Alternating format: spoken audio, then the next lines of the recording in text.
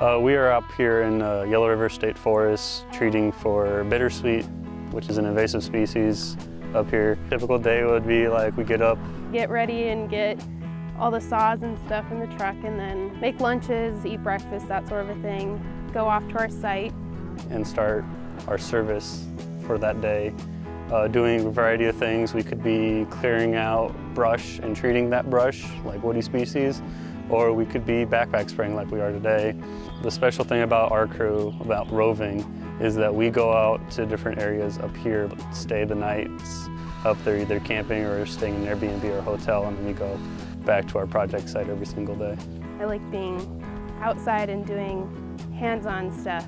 I got to go to fire school, so that also sold me on it a little bit. So this just seemed like a good next step in any direction I would want to go in the future then.